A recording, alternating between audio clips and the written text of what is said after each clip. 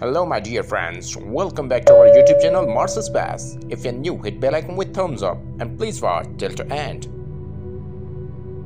These images were taken by Mars.GOV on board NASA's Curiosity rover on Mars 14th March 2022, Sol 3413. Water flowed for a time, carving river channels and perhaps filling lakes and shallow seas. Slowly, however, the atmosphere was lost to space, the temperature dropped, water became trapped in polar caps and ground ice, and interior heat to drive large volcanic eruptions diminished.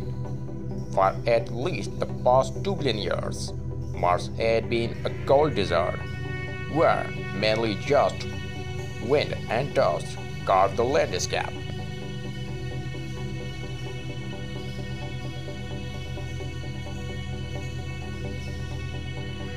NASA's Mars Perseverance rover captured these images on the surface of Red Planet.